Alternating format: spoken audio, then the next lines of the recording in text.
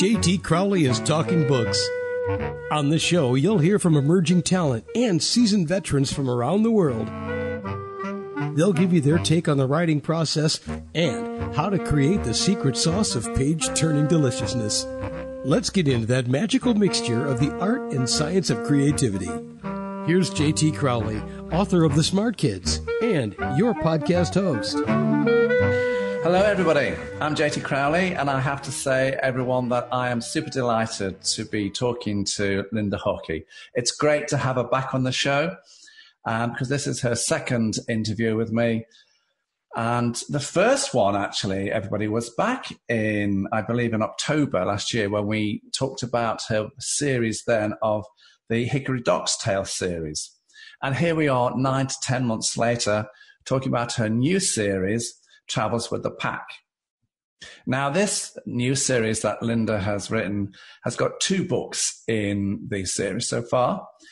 The first one is called Chatty, the Pheasant Hen, and the second and her latest book, Desert Friends.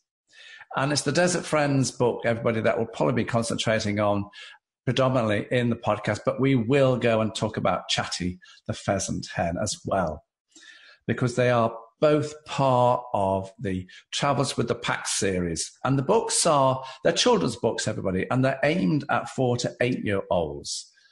And when you have a look at them, the beautiful illustrations they've got in there, the colorful illustrations and the simple, plain stories, they're absolutely wonderful, everybody. Now, Linda, she presently lives in New Mexico, but has lived at various places across the US as she's followed her husband Mike's professional path. She lives in Boston. She's lived in the state of Oklahoma.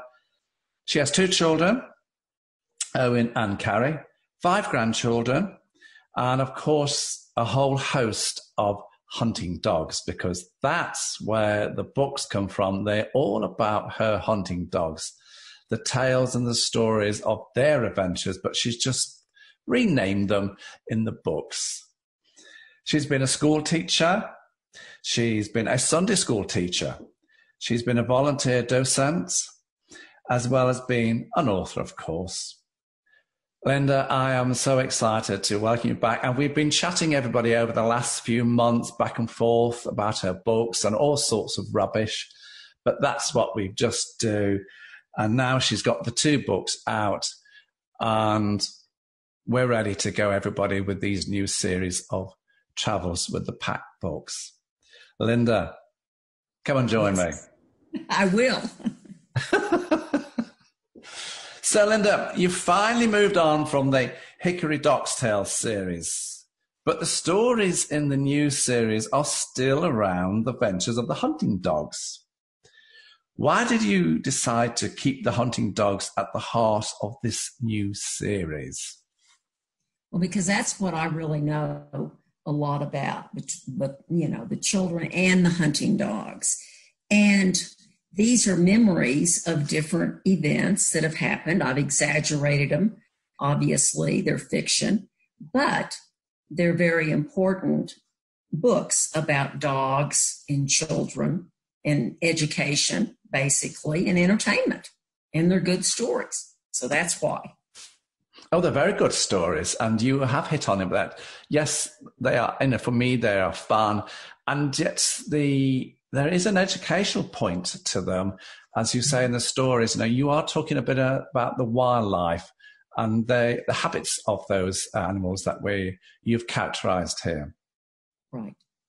Absolutely. Linda, can we go to Desert Friends first, yes, before we go to Chatty, everybody? I know it's the second in the series, and common sense would say, well, we should talk about the first book in the series, Chatty, but I'm a bloke. I'm going to do it the other way around. I like that.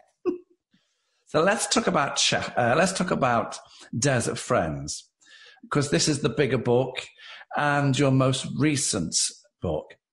Plus, I understand that you feel that this book is your best. This is you at your best.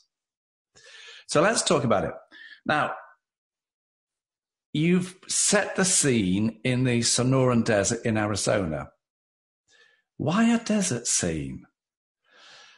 And how did you come up with the idea of the characters Rodney, a brown and black speckled roadrunner, and Quincy, a grey-brown Campbell's quail? Because they work so well together. So why the desert scene, and why those two characters? Well, my husband has actually hunted birds in the desert, along, in Arizona, New Mexico, wherever. And he's done a lot of that.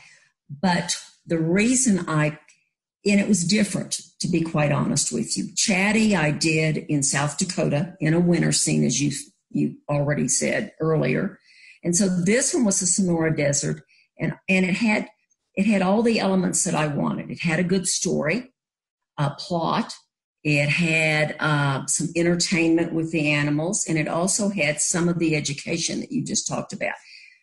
Rodney, I really like the idea of the birds, because Rodney's taller, thinner, and he's the road runner and goes really, really, really fast. The quail, Quincy, is shorter, fatter, and, is a little more deliberate. And so just as we as humans come in all sizes, shapes, colors, etc., so do animals. And animals have a lot of the same type of characteristics.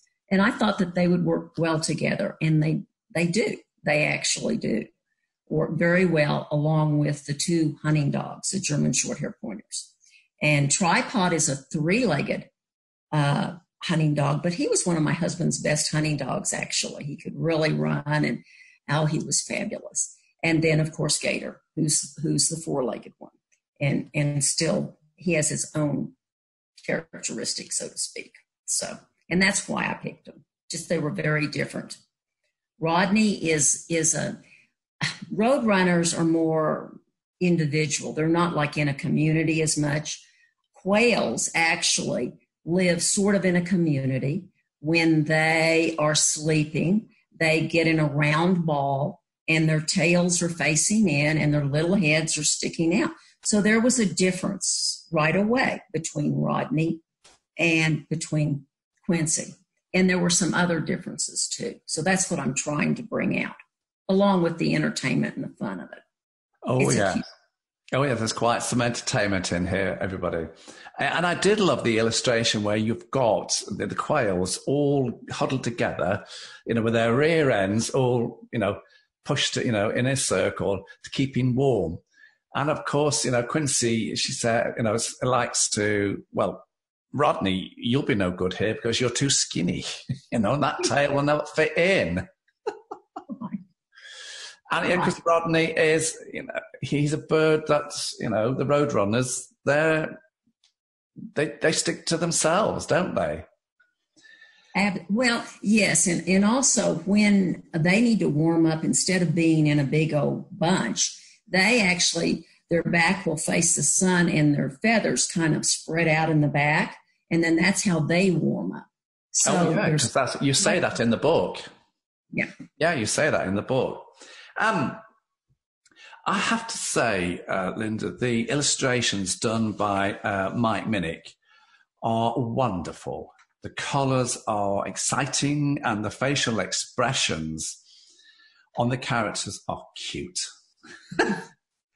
Did you and Mike find coming up with these great illustrations a real labour of love? Tell us how the drawings came to life to bring a magical touch to this wonderful book of yours, because that's what the illustrations do. Oh, well, thank you. And I feel like Mike Minnick and I work very well together. He doesn't live here. He lives in Oklahoma.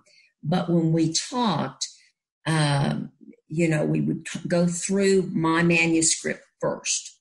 And I actually showed children in the classroom how you go about doing a book.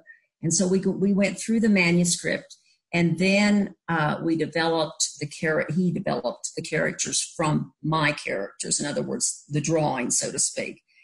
And he made them. Oh, I love it. The one, and I wish you could show it, the one in which the shadow is over Quincy and Rodney, and the way their eyes are kind of bugged out. Mike really brings the characters to life because he has a labor of love just like I do. And he's a wonderful, wonderful illustrator with him. So. Oh, I think, the illustrations are fantastic.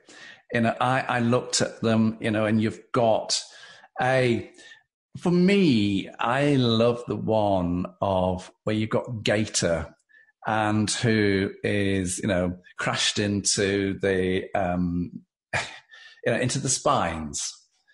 And, there you've got him, in the illustration with the spines all on his right bottom, should I say, looking a bit sad for himself.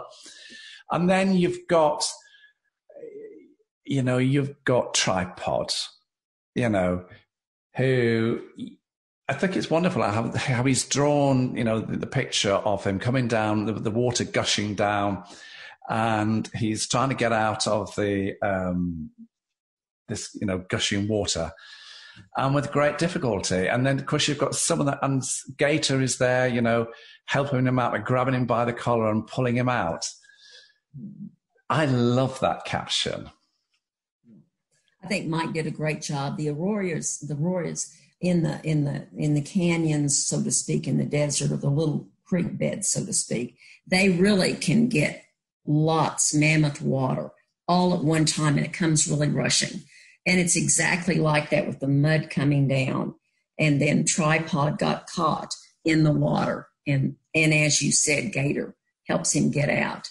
But Rodney and Quincy, are running right along with it, trying to help save Tripod also. So, I think what he did with that was absolutely fabulous. He is a great, great illustrator. He really is. Oh, yeah. And I love it, yes, when you've got, Rodney and Quincy, going along at their own paces along the bank there, along the side alongside the water. It's absolutely wonderful. Now, apart from, yes, we've got Rodney, Quincy, and you've already said that we have got the two dogs. And they, again, are two important characters in this book, everybody. And, yeah, you've got Tripod and you've got Gator. And I know you've marginally touched upon this, but Tripod was one of, is the dog with three legs. And he was one of your, as you said, your husband's dogs. And then Gator. Now, for me, he's kind of a fun dog. And of course, dogs, these German short-haired pointer hunters, they're very important in your life. And that's why they're in the books. Why did you pick, was Tripod and Gator, those two dogs, when they were, in your life, were they great friends, the two of them? And that's why you put the two of them together. Oh, yes, basically, that's a good point. They were friends, and they're opposite. They're very, very different. Tripod is the one that in the house, he would grab one of my books or my husband's hunting books. He would actually tear the binding off of the side of the book. And so I've got him in another book, and he calls it a shorthand way of learning about hunting, is what he calls it, because he claims, he's been reading, so to speak, from the binding of the book. And Gator was just not like that. I mean, Gator didn't do those kind of things, but Tripod did. Tripod was the one that might get him in a little bit of trouble, and Gator would have to help him out. So, they fit. Yeah, and that's why you put Tripod in the rushing water and Gator coming to his rescue, didn't you? Right. Absolutely. Absolutely. Right.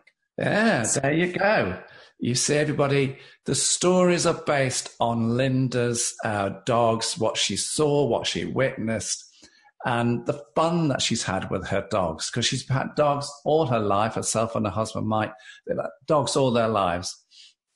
And these are the stories that she's just taken from her dogs, put them in a book, given them a character in children's stories. And she's telling the story of what they get up to, and so that kids aged 4 to 8 can look at the books and have a laugh, love the illustrations, and learn a little bit as well about writing and the wildlife of these places. For me, Linda, this is a fun book, but yes, at the same time, as you said already, you are teaching kids what these animals are about. their so-called, function, in the world. This is